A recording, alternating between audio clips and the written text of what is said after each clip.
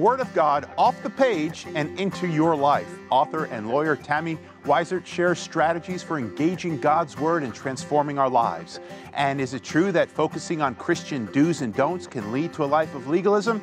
Well, Pastor Jamie Snyder answers that question later on in the show. And Middle East correspondent Brian Bush is standing by with an update from Jerusalem. We want you to stay with us. The Harvest Show starts right now.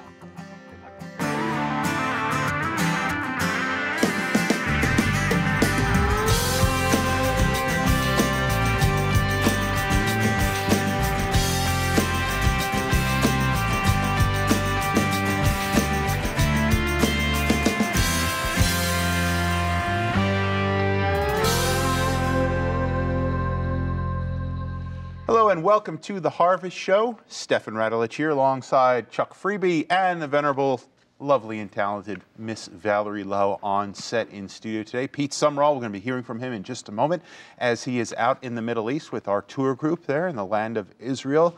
Going to have a fantastic time this week, and it really is a trip of a lifetime. Look forward to those updates. And I just got back from Uganda, and what a tremendous time we had there, checking in one of the refugee camps where Feed the Hungry is working, seeing some lives change and seeing some children now getting the opportunity to live a full life. So about how many lives do you think you were able to touch? Well, in Uganda, just close to 25,000 children are in our daily meal program, and in the Ramwanja resettlement camp, which is full of Congolese refugee children, about 16,000 roughly, about 7,000 or so in a place called Kiryandongo.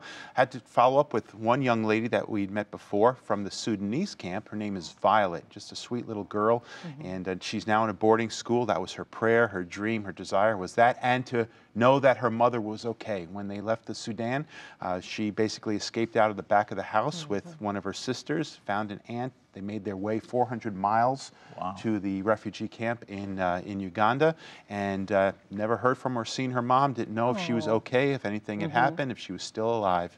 Well, mom's now in the camp, so praise God for that. God. And Violet is at a school, and really opened up. She's very closed emotionally because of the things she's seen and the trauma she suffered. But she began to open up, and as we got to know one another, and asked her, what do you want to do next, Violet? She said, I want to go to America.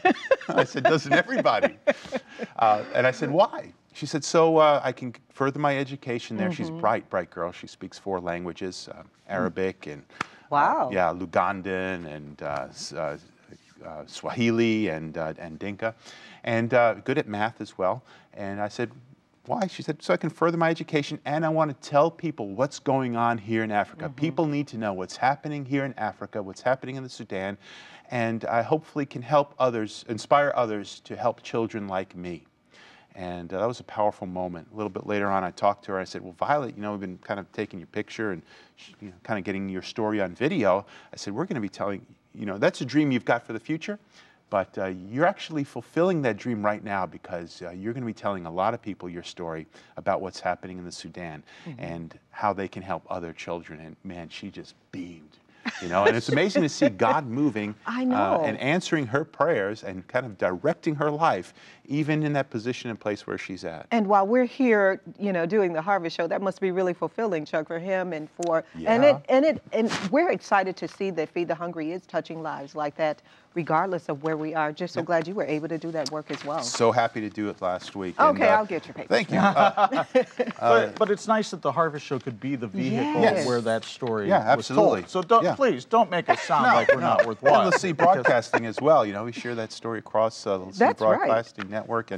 And speaking of which, we want to take a quick moment and join up with our President and CEO, Mr. Peter Sumrall, who is standing by again with our tour group arriving in the land of Israel. And Pete, if you can let us in as to where you are today.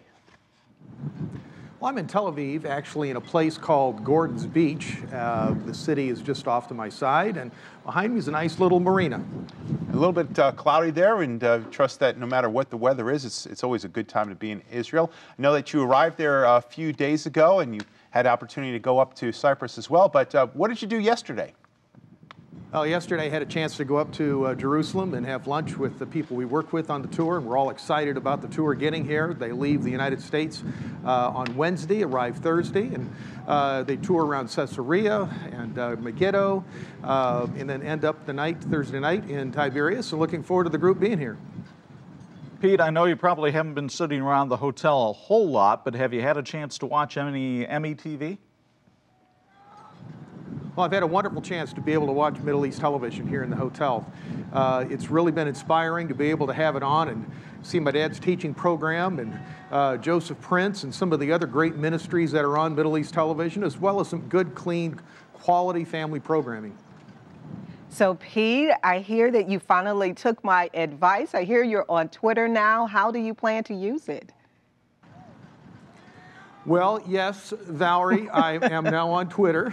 Started last week chronicling what I'm doing, so people can go to Pete Sumrall on Twitter, and they can follow what we're doing as far as the ministry goes, and especially as far as the traveling and the tour and all that. So it's going to be a lot of fun to see how that grows. Well, I'm sure you agree now. Twitter is a great way to communicate now, isn't it? I mean, it really gets the message out really fast. And how many characters, guys? 140. 140 characters. Well, 241 million people are on Twitter, so it really is a great big universe out there, and you know, it'll be fun to see how it all develops. Pete, a lot of developments in the Middle East. In fact, we got to speak a little bit earlier about some things that are going on the Egypt-Gaza border. But when it comes to what we could do in prayer, how we should pray, what should we be praying for the friends and folks and really families, people there in Israel?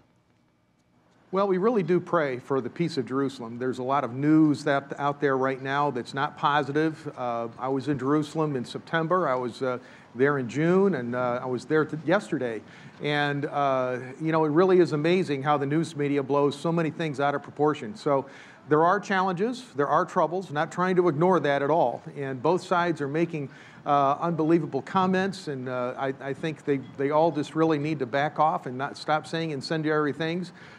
Israel has pledged to keep Temple Mount, you know, as a status quo, but there's a lot of tension, a lot of friction, and unfortunately, a lot of it goes back in June when those 3 young Israeli Jewish boys were kidnapped and murdered, and that really set off a chain of events that just has kind of escalated ever since. Well, are the people there concerned about not only their own safety, but the safety of people who come to visit? Well, really don't have any concerns about safety at all. I've been here many times during all kind of situations, and really not challenged by it at all. You know, when I come, I usually rent a car or vehicle and drive myself around, and so I've never had an experience of where I've been challenged or concerned, but at the same time, there's parts of cities in the United States that I wouldn't go to, and there's parts of cities here in Israel that I wouldn't go to. And so you have to use wisdom and common sense and pray for God's protection. Pete, you know, I've often said that when we go to Israel, we get a chance to run where Jesus walked. Tell me, what's next for you, Pete? Well, I look forward to the group being here. I look forward to being back with you again tomorrow on Harvest, and really look forward to continuing to watch Middle East television and enjoy it. And, you know, just encourage people to pray for the election that's tomorrow in the United States, as well as pray for Israel. Pray for the leadership of both the United States and Israel, and pray for the peace of Jerusalem. It's so important that we do that, especially right now. Indeed, we will. And thanks so much for being with us today, Pete. Hey, thanks. Great to be with you. We'll be back again tomorrow. Wonderful. Pete Sumrall there. We're going to be catching up with him all this week. And I don't think I've seen that kind of cloudy, foggy image there in that marina where he's at in Tel Aviv. But the weather changes pretty quickly, so I'm sure it's going to be a good week for the tour group. It does change quickly, but I want to ask a quick question. Have you noticed what I'm noticing? There's a lot less of you, or less of you. I wouldn't say a lot less of you. What are you doing? I basically cut out refined flour products. Okay. Cut out sugar completely. I haven't had any sugar other than that wonderful birthday cake a week or so ago for about 4 months now. And so it's just, you know, trimming right down. Okay, well. Yeah, we don't need that stuff. Starting tomorrow, I'm going to cut out that flour. I'm going to cut out the sugar. Sugar, yeah, the rice and potatoes. Go with sweet potatoes instead of regular potatoes. Okay. Much better for. Hey, real quickly, I know we've just got a second here, but Pete mentioned this morning while we had a conference call at Dark 30, that on the Egypt-Gaza border, that Egypt was demolishing, moving people out of homes and demolishing homes to create a buffer zone to kind of fortify their border with Gaza. Have you heard any of that news? Had not, but perhaps Brian Bush can update us on that a little bit later on, right after the international news. All right, great. Well, we're going to move on to our international news here on The Harvest Show. We'd love to know your thoughts as well. You can share them with us on Facebook, Twitter. You can send your emails directly to the Set of Harvest. live@lesea.com is that address. And the international news is next with Chuck Freeby.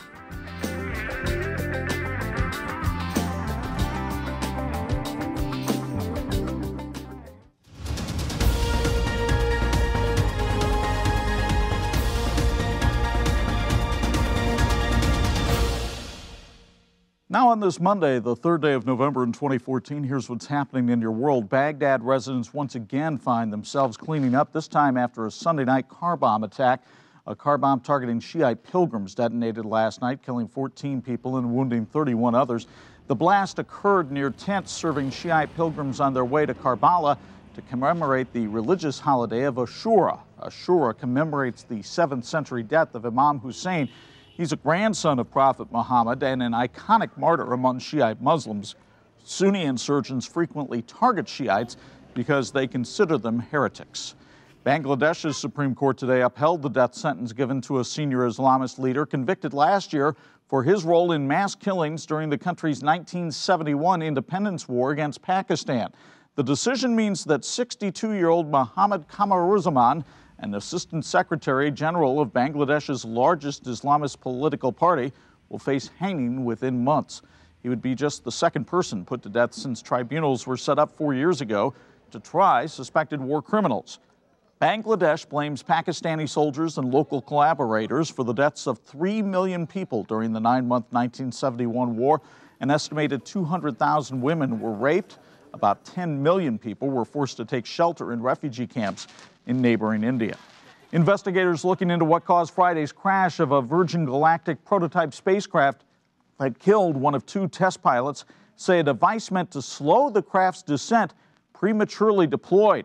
National Transportation Safety Board Chairman Christopher Hart said investigators found the feathering system was activated before the craft reached an appropriate speed for that device. Normal launch procedures are that after the release, the ignition of the rocket and acceleration, that the feathering devices are not to be moved. The lock-unlock lever is not to be moved into the unlock position until the acceleration up to Mach 1.4. Instead, as I indicated, that occurred approximately Mach 1.0. The wreckage was dispersed over a 5-mile radius of the Mojave Desert in California. The pilot killed in the test flight was identified as Michael Alsbury of nearby Tehachapi. The surviving pilot is Peter Siebold, who parachuted to safety and is hospitalized. British royal couple Prince Charles and his wife, the Duchess of Cornwall, arrived in Mexico Sunday, part of a 4-day visit to that country. They headed straight for the town of Real de Monte in the state of Hidalgo. The town has had a strong bond with the UK since the 19th century after Cornish miners settled there. The royal couple visited the British cemetery and laid a wreath on the grave of the only British soldier to be buried in Mexico. He fought in the First World War. Along with Prince Charles, the governor of Hidalgo visited a shrine of the Day of the Dead celebrations, which take place between October 31st and November 2nd. And this is not the most important story, but it's the one everybody's talking about today. Daredevil Nick Wallenda wowed Chicago and the world Sunday with 2 hair-raising skyscraper crossings on high wires without a safety net or a harness, one of which he performed blindfolded. Thousands of cheering fans packed the streets around the city's Marina City Towers to watch the 35-year-old heir to the flying Wallenda's family business complete the back-to-back walks. Wearing that bright red jacket, Wallenda prayed constantly as he took about 6.5 minutes to walk the 454-foot stretch from the Marina City West Tower to the top of a building on the other side of the river. Wallenda broke 2 world records for his high-wire performances, one for the highest incline tightrope walk and for the highest blindfolded tightrope walk.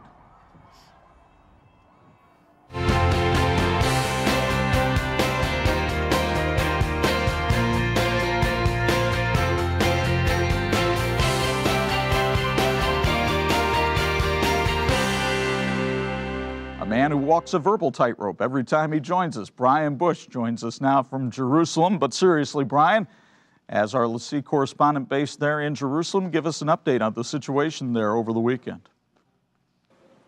Well, hi, Chuck. Yeah, the situation over the weekend markedly was reduced. And today it's pretty much everything's back to normal. The police barricades and barriers have been removed. There's no observation blimps in the air, no helicopters. There's been a serious reduction in the number of paramilitary forces that are around. There are still areas where there are heavy police presence, etc. But, you know, it really got to a tipping point. It was the worst that I had seen it since the Second Intifada about 10 years ago. Thankfully, there hasn't been the type of loss of life that there was back then. But the situation seriously has become much, much better.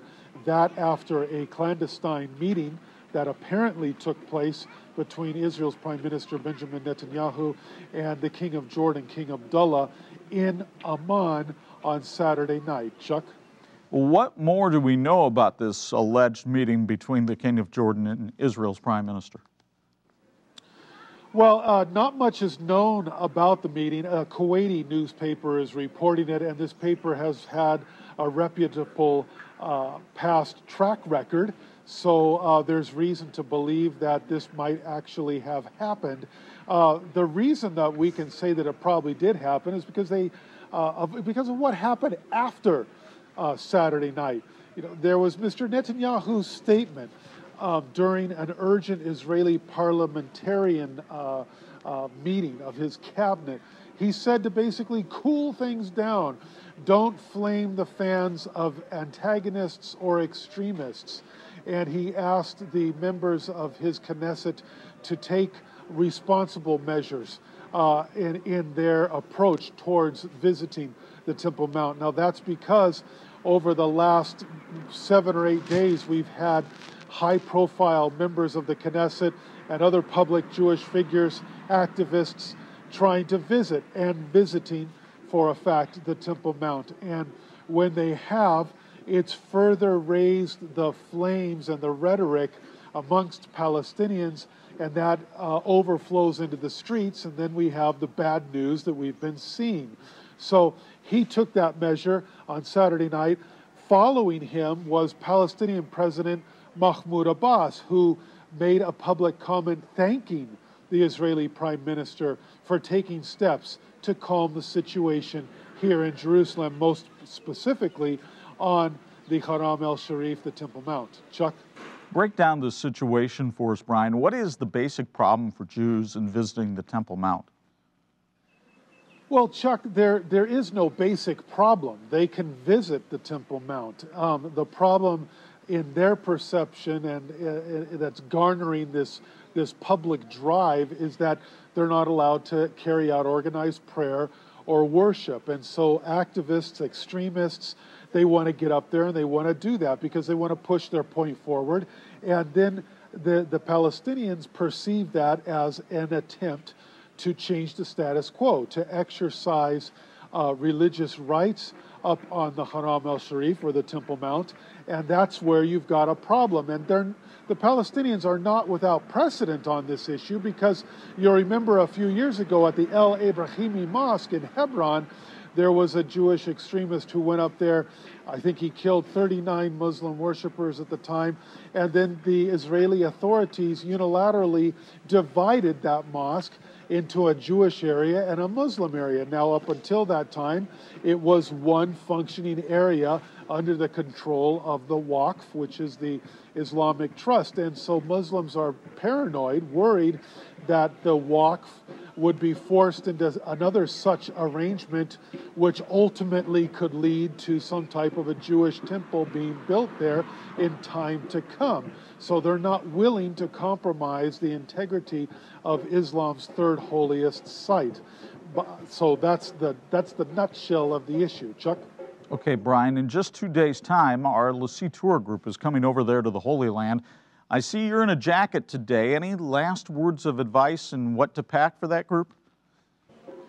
Well, the first thing I would say is, folks, you're going to have the trip of a lifetime. You really are. This is the land of the Bible. You're going to see and learn so much. I wouldn't be worried about the perception of violence here in Jerusalem. Again, as I've said, it's calmed down. As far as the weather is concerned, you can see that we've got some stormy clouds. We've had rain this morning. We had hail up in Haifa for 5 minutes. Pretty good sized hail, meatball sized hail. So that was pretty interesting. But you can hear, people are celebrating their bar mitzvahs here just off to the side. Life in Jerusalem is normal, and you're going to have a great time. The weather is due to be sunny, so you will want to bring a jacket with you because it does get cool here in Jerusalem in the evenings. But friends, come. You're going to have a wonderful, wonderful trip. Chuck? All right, Brian. Yes, we can hear those bar mitzvahs in the background. Thank you for your report. Stephan had asked during the opening chat about the Egypt-Gaza buffer zone. They are doing some work there to try to set up a buffer zone for weapons smuggling, and you can see here in the last few minutes an AP report that an explosive device went off today near Egyptian troops, demolishing houses in a town on the border with the Gaza Strip where Egypt is clearing a buffer zone to halt weapons smuggling. No casualties in that blast. There is a raised security alert level now, and no group has taken responsibility yet for that explosion. We'll keep you updated on what's going on over there. Still to come on Harvest, it's true that focusing on Christian do's and don'ts can lead to a life of legalism. At least that's the thought of Pastor Jamie Snyder, who answers that question for us a little later up. But now, author and lawyer Tami Weissert shares strategies for engaging God's Word and transforming your life. The Harvest Show continues after this. Prayer has the power to overcome anything this world throws at you. Dr. Sumrall's book, Secrets of Answered Prayer, outlines steps you can take to ensure a prayer life that brings about results. Secrets of Answered Prayer is our gift to thank you for your donation to help LeSEA Broadcasting continue bringing God's light to our dark and desperate world. So pick up the phone and call right now to LeSEA Broadcasting. Request your copy of the book from Dr. Lester Sumrall's Secrets to Answered Prayer when you give your gift. And thank you for helping broadcast the good news of Jesus Christ around the world. Do not be anxious about anything, but in everything, by prayer and petition, with thanksgiving, present your requests to God. Again, I tell you that if two of you on earth agree about anything you ask for, it will be done for you by my Father in heaven. Let us then approach the throne of grace with confidence, so that we may receive mercy and find grace to help us in our time of need. Here at Prayer Line, we devote ourselves to prayer. 24 hours a day, we are on watch and thankful for every call that we receive. We see each caller not only as a prayer partner, but another opportunity to see God move and lives changed. If you have a need, please call us at 1-800-365-3732. Are you one of the millions of people who invest in the stock market? And maybe you're one of the fortunate ones whose stock has grown in value, or, like a lot of others, it has lost value since you bought it. We all need wisdom during this up and down economy, and there are ways to get some relief from the roller coaster ride on Wall Street. If you use that stock to make a gift to LeSEA Broadcasting, you can help yourself at the same time. You can avoid capital gains tax if your stock has increased in value, or just cut your losses, sell the stock, give the proceeds, and get a big tax write-off and get that losing stock to pay you back. Giving stock at year-end is a great way to save on your taxes, but you must do it now, before December 31st. Invest in saving lives instead. Call us at 1-800-365-3732 to get all your questions answered. Giving stock. It's the tax-wise thing to do. As the former executive vice president and in-house counsel for Back to the Bible International Ministry, author Tami Weissert knows what it takes to activate God's Word in your life. She says Bible reading doesn't have to be boring, and she joins us with a message from her new project, off the page and into your life. And welcome to the Harvest Show. Thank you for having me. Okay, so like you have this amazing career. We're going to talk about your new project, but take us back to the Bible. I mean, how many times have you heard it, yes. Stephen? I think everybody has kind of grown up with back to the Bible. What were your responsibilities there? Well, had been there for 15 years, just transitioning out of that ministry, executive vice president, in-house counsel, but the thing that grew me the most there was being the co-host of the Back to the Bible radio program for almost 9 years, and that just ended in May of this year, and sitting with the teaching of Dr. Woodrow Kroll initially, and then just at the end with Dr. John Monroe, learned so much. It changed the way I engaged God's Word and really laid the foundation for this book. Okay, so I hear you using that word, engage God's Word. What do you mean by that? Thank you for asking. It really is a three-step process. You think about reading God's Word, and that's part of it. But it is receiving, which can be reading or listening to God's Word.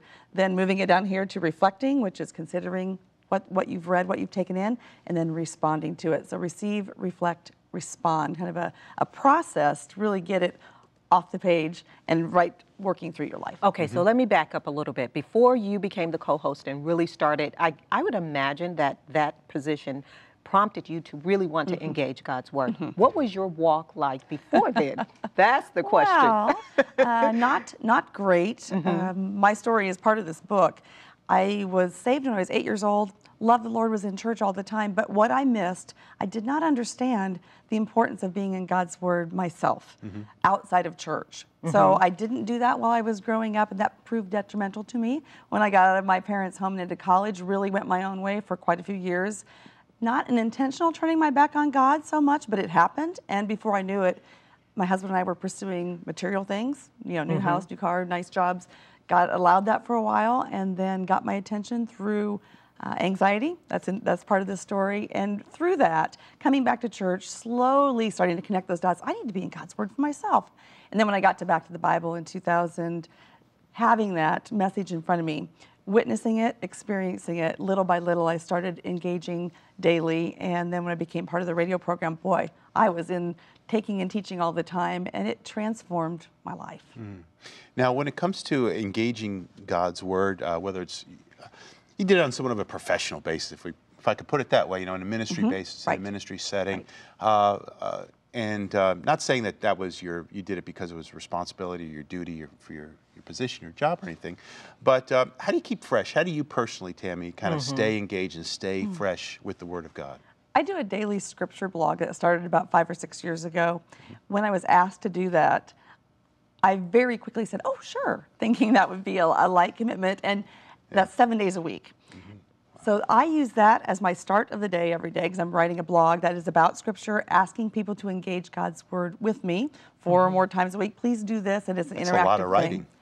They're short, because people don't, as you know, they want have a lot of time. They want bite size, and so that's a short thing. I start there.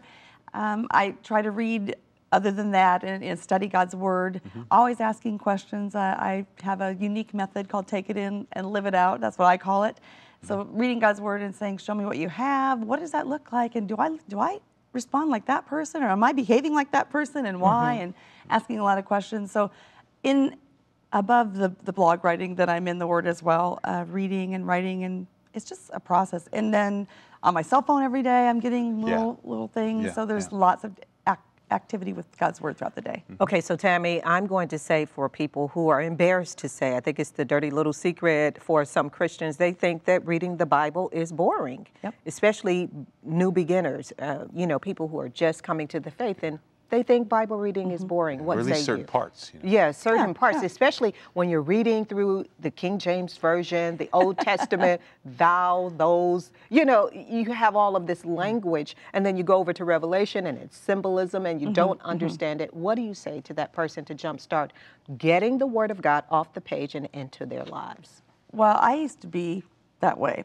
And let me say, part of that, and I'm speaking for myself, I would use that as an excuse not to stay into God's Word. It was boring, it was this or that. Well, there's not a one-size-fits-all way to take in God's Word. And once I finally discovered that, because I always had in my head that there was a particular way, and it would be something like what my pastor was doing on Sunday, and I couldn't possibly, recreate that, so I would allow myself to say, well, then I'm excused.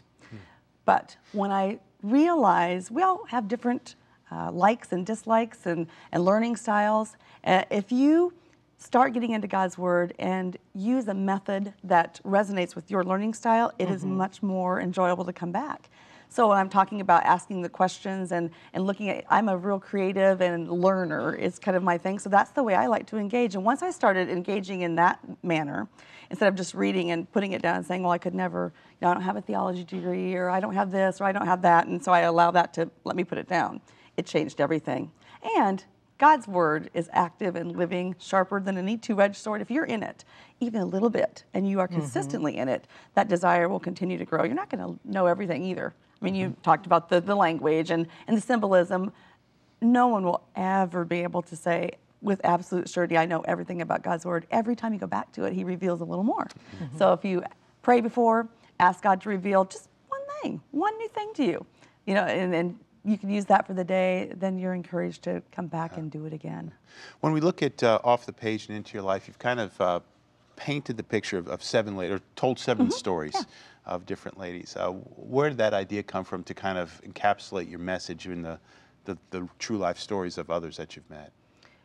I was encouraged to write a book a few years ago, and I thought, why should I write a book? And people were saying, well, tell your story. Tell your story. So that's how the idea started. And then I thought, well, my stories, that's not enough to fill a book. So I started talking to other women. I speak to women's groups, and I hear stories, and I thought, well, wow, I should start looking at some of these different stories and then find some different ways to engage the Word so that I can help ladies find that way that resonates with them. So while I have 7 stories in the book, each lady has a different story, but they also have a different way to engage the Word. So you're going to be introduced to a number of different ways to sample and to try to get into Word that way. And then as you finish the book, hopefully you will have found at least one way that really resonates with you, that really gets you excited to either supplement what you're already doing, or maybe it's a new way. Maybe it's more exciting than what you're doing and a better way to engage God's Word. Okay, so we're going to talk more about those stories when we return with Tami Weissert. She's the author of Off the Page and Into Your Life. Harvest continues.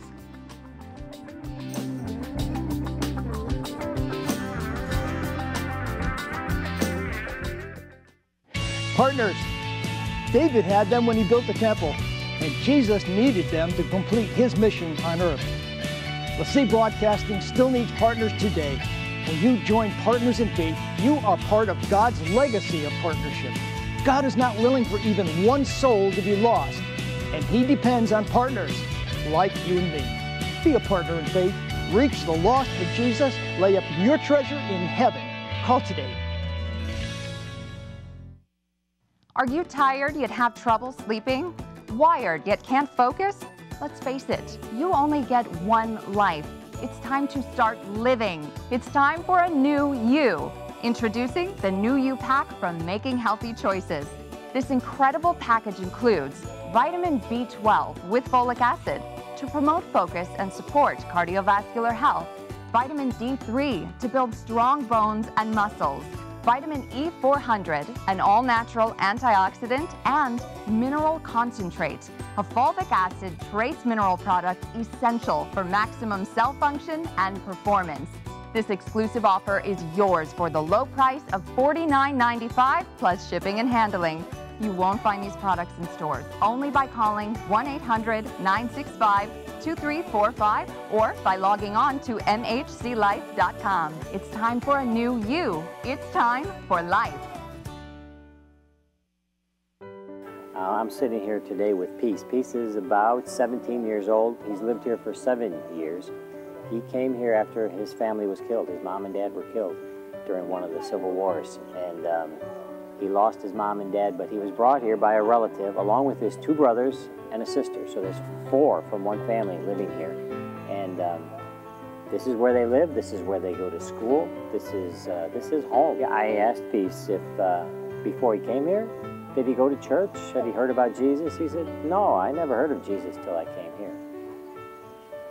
So this orphanage is a place where these children are being fed every day. They're getting sustenance for their body. They're getting food. They're also getting the Word of God. Man does not live by bread alone. And for us at Feed the Hungry, we're serious about that. We got to feed these kids. We got to take care of them so they'll have a future. But we also got to share the good news of the gospel of Jesus Christ. And both things are happening here at this place.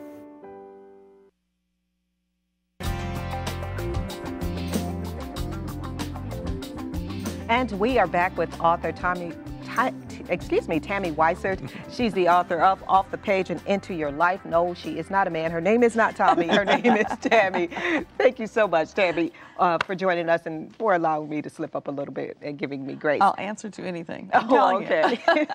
Okay, so before we went to break, you were talking about the different learning styles and how you have different women telling stories. And I was sharing with you during the break, I'm more of a kinesthetic learner. I have to touch, I have to see and feel. And that's how I can learn the Bible. Talk about some of the different learning styles represented by these women. Well, funny, mine, of course, I've already talked about, take it in, live it out. I use the actual, I love to be in the Word, flipping the pages, but I also am electronic, so I go back and forth. The second chapter of the book, Carly's story, as I was interviewing Carly, she started talking about prayer journaling, is what she called it. Now, I'm just going to say, I am not really a fond journaler. I'm not fond of journaling. So as she was telling me the story, I was trying not to show a face because I have committed to doing each method first before I ask the reader to do it, and then you get to see my experience. So I was thinking, oh no, here we go. I'm going to have to journal. But I have to say, it was nothing like I had conceived in my mind. I have preconceived notions about it. So when I got into do Carly's method of prayer journaling, I even had it planned in my head. I'm like, I know how this is going to go. I had this little talk, planned it all out, and I was like, it's going to be boring. It was the most incredible method ever, and in fact, I've used that sometimes now to supplement what I'm doing because it was nothing like I thought.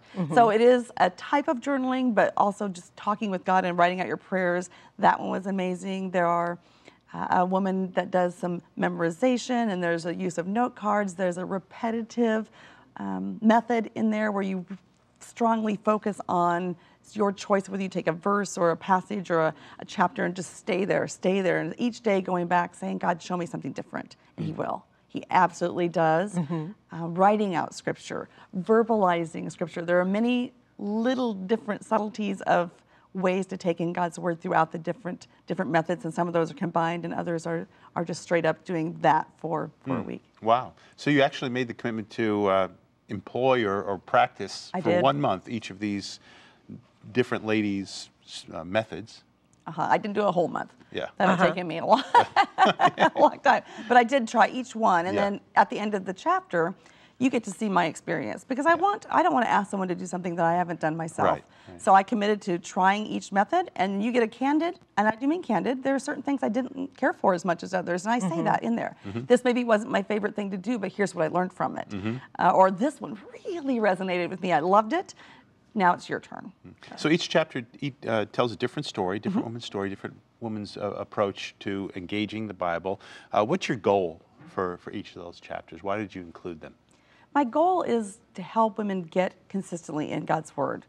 Because nothing is going to change your life more than being in God's Word consistently 4 or more times a week. When I was at Back to the Bible, they have a research division, and they have surveyed over 150,000 people trying to figure out why so many people, Christian people, own Bibles, yet they don't open them. There's a disconnect. You can see it all through society.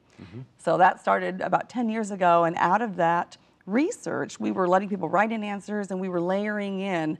What came out of that is people that were in the Word 4 or more times a week led dramatically different lifestyles than people that were in even 3 times a week. And most Christians were telling us they were in 0 to 1 times a week, and that 1 was church attendance. So not a lot of Bible engagement going on, but the people that were in the Word 4 or more, wow. Their lifestyles, less likely to be engaged in sex outside of marriage, less likely to be addicted to drugs and alcohol, less likely to gamble, less likely to be addicted to pornography, more content, things that you would desire as a Christian. So the goal of this book is to show people the power of God's Word, get them loving it and getting them engaging with God's Word 4 or more times a week so that they can experience the same life change that I've experienced and that each one of these ladies experienced. You know, Tami, the Bible tells us that we walk by faith and not by sight, and so getting into the Word of God, you know, sometimes we want to make sure we're going to get a benefit from it. But you're saying, according to the Word, that if you do read the Bible, that you will get a benefit. Absolutely. And it's not because we're saying it, it's because God made this promise. Yes. Yes, God's promise, and what we have seen when Back to the Bible did the research, over and over again, that is exactly what people are telling us. This is the benefit. not that you go in saying, well, this is my goal for reading God's Word. God's going to grow you and change your lifestyle. And I can say that from my own experience. I didn't even realize it was happening. But if I look back even a couple of years ago to where I am today, I can't imagine. You know, I look back and see how God has grown me. 10 years ago back to today. Huge change in my lifestyle. I don't even realize it. And I'm thankful as I look back and realize just being in the Word, the difference it's made. Wow. Okay, so, okay, go on. I was going to say, all these experiences, all these test runs and these different methods, was there one that really stood out and created maybe the most surprise or the most enjoyable experience for you? I really think the second chapter, Carly's, was the most enjoyable for me. I had tried some of the other methods in here and enjoyed them and used them once in a while as well, but because I was so sure that I was not, I mean, I really had made up my mind I was not going to enjoy this. Journaling. It's gonna, I mean, it really wasn't journaling like I had in my mind at all. It was writing something down, but it wasn't what I had in my head. It was an excellent exercise for me at the time I did it. God really revealed to me convicted me pretty good as I went through and did that lesson as I was preparing for the book. So that was probably my favorite method. Good. Wow, thanks so much for sharing with us. And now you know what to do to get the Word of God off the page and into your life, and so do I. To connect with Tami, go to poweredby4.org or go to harvest-tv.com and click on show info in the menu bar for a link to her new project, Off the Page and Into Your Life. And still to come, Pastor Charles joins us with today's prayer request. But up next, can focusing on Christian do's and don'ts lead to a life of legalism? Pastor Jamie Snyder weighs in when Harvest returns. Many Christian ministries have desired to bring the gospel of Jesus to Israel, to proclaim his message of God's love to the villages and streets he walked while on this earth. Yet only one Christian network has been broadcasting the message of God's love to Israel for more than 10 years. By God's grace, LeSEA Broadcasting has been bringing the gospel of Jesus Christ and the voices of many American ministries to every home in Israel via Middle East television. You can help this great work by becoming a partner in faith for as little as $25 a month. Call today. Author and pastor Jamie Snyder is on a mission to disprove the perception that God's favorite words are "thou shalt not." He joins us today to talk about his new project. Hello, Pastor, and welcome to the Harvest Show. Hey, thanks so much for having me. I appreciate it. Pastor Jamie, I remember when I was a teenager saying, I don't want to get saved because they're always telling me what I cannot do. I'd imagine as a pastor, you often hear that as well. That's exactly it. And honestly, that was my story growing up as well. You know, I grew up in a great church, and I'm thankful for the foundation of God. But my most memories are the things I knew I wasn't supposed to do. And once I did, I felt sort of lost in life at that point in time. So people definitely have that perception of God, that the first words that are going to roll off his tongue is "thou shalt not." Pastor Snyder, you know, you talk about, in your project, you talk about how Christians try to avoid certain wrongdoings or certain sins, and if they can just not do those things, then they'll be okay. They'll have this perfect relationship. Address that point. Yeah, that's exactly right. You know, and there certainly are commands and instructions God has given us. But what I talk about in this book, this project, is that those are parameters so that we can live and live well. You know, just thinking that we can live a passive life of sin avoidance and then God's going to stand up on his throne and clap his hands, we'll be remiss. You know, he has sent us on a mission. He has a purpose for us. It is a very active life he has called us to. He's an active God. And so the life he's called us to is a reflection of who he is and what he does. And so there's certainly some thou shalt nots to follow. But those are so that we can stay in motion and on mission. You know, just being passive and expecting to honor God is not going to end up doing so. Well, there's this huge debate that's going on in Christendom about the message of grace and how people are making it kind of greasy grace because you can just sin and do what you want to do. Do you kind of address that issue as well? Yeah, I do. I mean, I speak about the very seriousness of sin. I say in there that sin is dead serious literally. You know, Jesus died on the cross because sin was that serious. You know, and the Apostle Paul brings up that same argument in his letter to the Romans. He says, what, should we keep on sinning so that grace may increase? He said, of course not. Of course we shouldn't. We should not sin anymore. You know, God's grace is not an excuse to keep sinning. God's grace is the only reason we need to stop sinning. We don't live under the power of sin anymore. And so this is certainly not about treating sin flippantly or just saying, well, we can just live however we want because God is good and we're saved. No, sin is serious, and that's why he wants to protect us from it. He doesn't want to oppress us. He wants us to live and live free.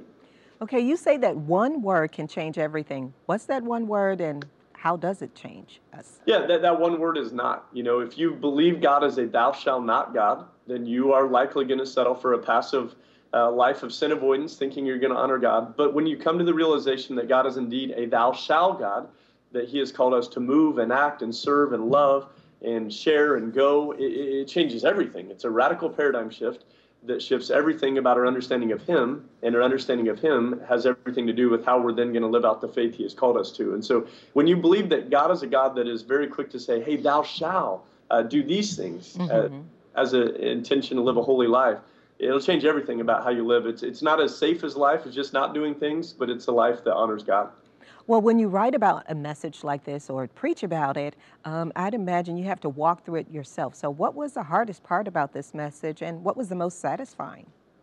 Yeah, you know, it was very satisfying to do some of this study and be reminded that, you know, I have a God that's not content for me just to sit on my hand and develop a resume of things I haven't done. No, I have a God that when I get there, when I get to meet him, and when he says, well done, my good and faithful servant, it is going to be far more about the things I did in his name and the people I loved in his name than the certain behaviors I didn't do because I say I love him. You know, those things certainly matter as well. But, you know, this has been really a life journey more than just a very temporary journey, transitioning from a thou shalt not God to a thou shalt God. You know, I spent the first 20 years of my life believing in a thou shalt not God and lived a certain kind of faith because of that.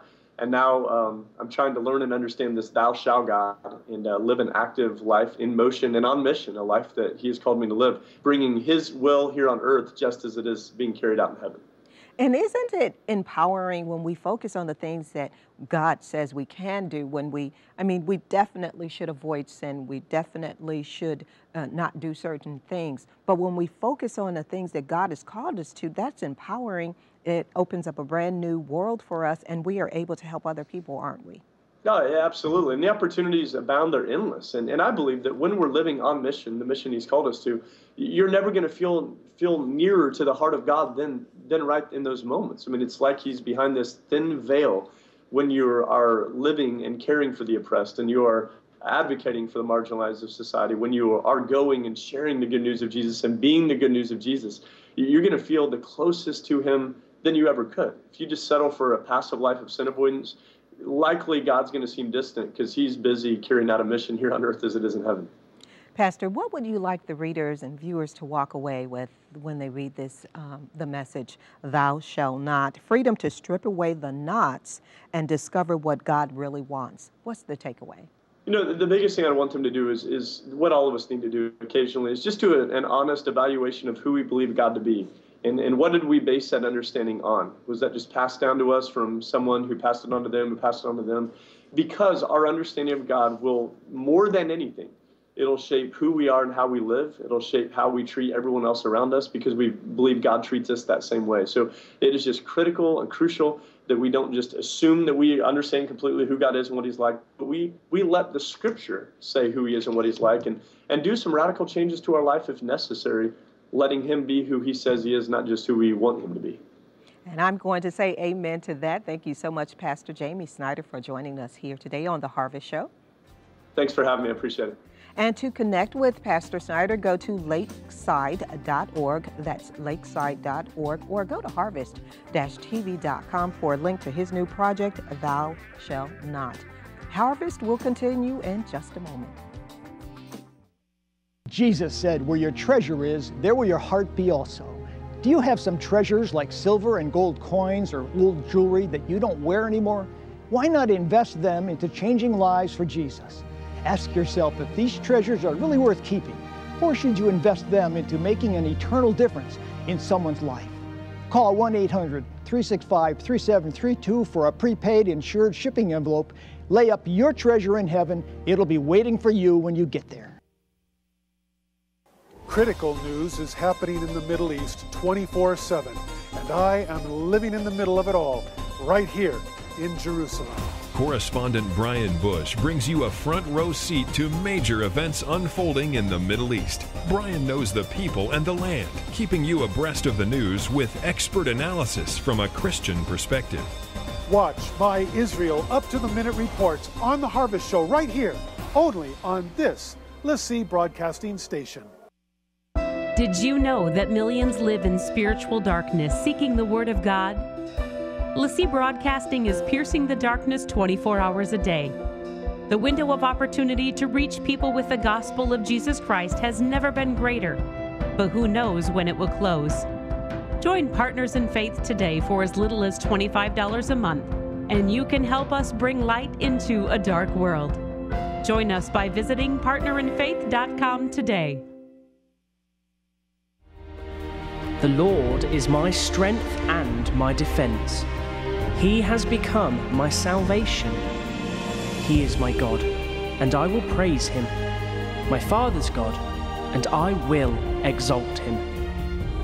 My God is my rock in whom I take refuge, my shield and the horn of my salvation. He is my stronghold, my refuge, and my Saviour. From violent people you save me. I am the way, and the truth, and the life. No one comes to the Father except through me. I am the light of the world. Whoever follows me will never walk in darkness, but will have the light of life. Want to accept Jesus as your personal Saviour, or have questions about Christian life? Call Prayer Line at 1-800-365-3732. Every year, we have an incredible opportunity to be able to go to Israel and take prayer requests to the Western Wall. And you may be wondering, what is the Western Wall? Thousands of years ago, when the temple was built on Temple Mount in Jerusalem, they had to build a retaining wall on the west side of Temple Mount. Well, that is the Western Wall, and it's now called the Wailing Wall. And if you go down deep enough, you can actually find the foundations of the original temple that was built up on Temple Mount. Over the years, a lot of people have made a journey to the Western Wall, also called the Wailing Wall, where they can pray at the wall. And it's believed, there's no proof, that possibly the Ark of the Covenant and the Ten Commandments is somewhere on the other side of that wall. We go there every year to pray. It really is a very spiritual place. Thousands of people have been there, literally almost every day. Sometimes millions go during the course of a year. It really is a very special place and a very special time. And I have the opportunity to be able to take prayer requests and the names of our partners there every single year. I take them on an electronic disc so that I can just place it up against the wall and pray. But a lot of people take those prayer requests and put them in the cracks of the wall. And several times a year, those prayer requests are removed out of those cracks in the wall by rabbis. They're taken over to the Mount of Olives and buried on the Mount of Olives so that they can continue to pray for those prayer requests, because they believe too the Messiah will come one day to the Mount of Olives where those prayer requests are. I'm going to the wall in November, and I want to take your prayer requests with me. We've had the opportunity to be able to take thousands and thousands of prayer requests with us over the last few years, and once again we're going to be doing that in November, and we want to take your prayer request. I want you to go to the phone right now, 1-800-365-3732, or go to the website LeSEA.com and send us your prayer request. And be sure to watch the Harvest Show's live program November 11th, where you will see how I personally took your request and prayed over them at the Wailing Wall in Jerusalem. I look forward to praying for your needs. Call or email today.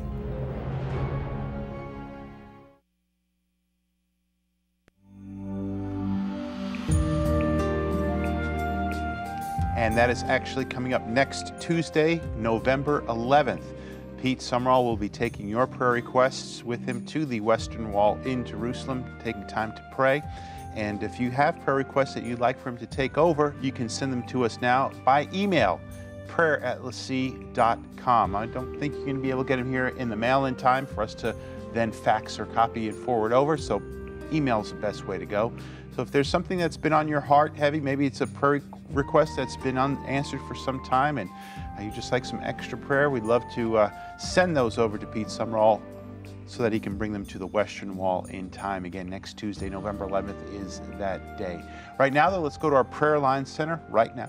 Pastor Charles, who's standing by. And Pastor Charles, what do you have for us today? Some prayer requests, some praise reports?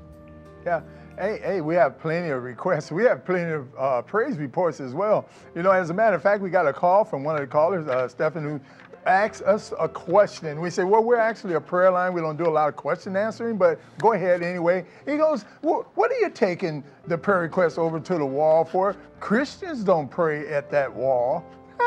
I said, well, you know, first and foremost, the one who's taking them is definitely a Christian. And then I have a question for you. Why not? Why not? Jesus said man is to always pray, right?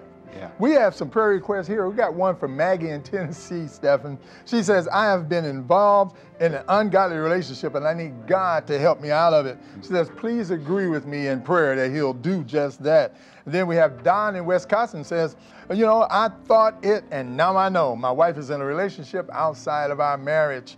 And he says, please pray with me that I do the right thing. Then we have Carla in Louisiana says, I am in great need to be delivered. I was a sex slave, and I know God is the only one that can do it. And then last but not least, we have India, who's also down in Louisiana, says, my husband needs a healing in his body. Says he has problems with both his liver and his kidney. She says, as a matter of fact, he needs a miracle. Pastor Charles, if you could lead us in prayer today, we've got just a couple minutes, whether it's relationships, addictions, physical healing issues, we know that God is able to answer those prayers. Yes, he is. Father in heaven, we thank you today. And it's just like Stephen said, Lord God, we know that you're able. Those ones who are calling, Lord God, those are the ones who are emailing and writing us, Father, they too know that you're able. They're calling us, Lord God, to be in agreement with them as we come to you with their requests. And we're asking you today to move upon them, Lord, like never before. Let them know that you're the one who did it.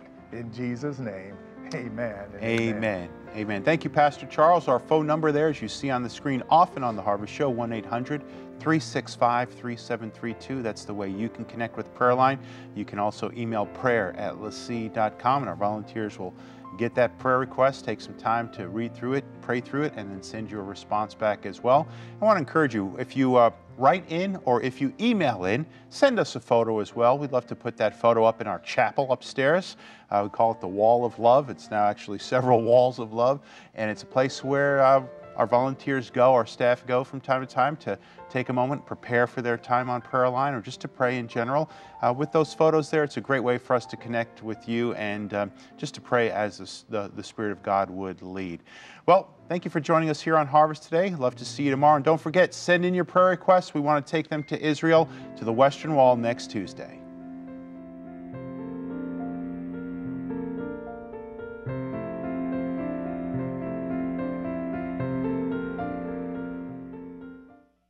If you love God, but your faith needs refueling, be refreshed with The Harvest Show. Harvest is real and relevant with God-loving people ready to help reignite your faith with prayer, inspiring guest interviews, and great conversation about the goodness of God. Build up your spirit and your mind with international news from a Christian perspective and live reports from Israel. The Harvest Show is hosted by a team of Christians who love God and work hard to extend His love to you. When your faith needs to be renewed, watch The Harvest Show live Monday through Friday on the LeSEA Broadcasting Network.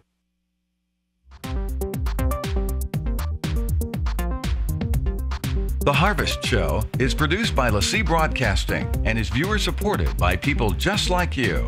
Thank you for inviting us into your home today.